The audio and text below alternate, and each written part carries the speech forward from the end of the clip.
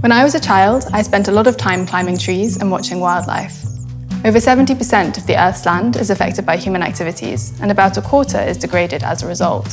When we damage land-based ecosystems, this contributes to global warming. For example, cutting down trees releases the carbon stored in the wood, vegetation, and soil.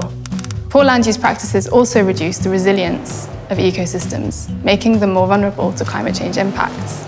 But healthy, resilient ecosystems actually remove carbon dioxide from the atmosphere through photosynthesis. They also play an important role in local temperature levels.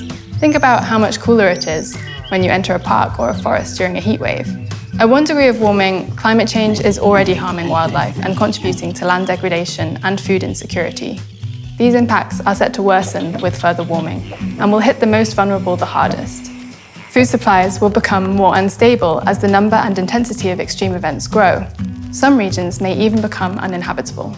The good news is that land can be part of the solution to climate change if we urgently stop deforestation, restore ecosystems, and sustainably manage the land. But we need to act fast. We need to reduce all greenhouse gas emissions as fast as possible to limit warming to 1.5 degrees, and thereby protect the land and its important capacity to store carbon.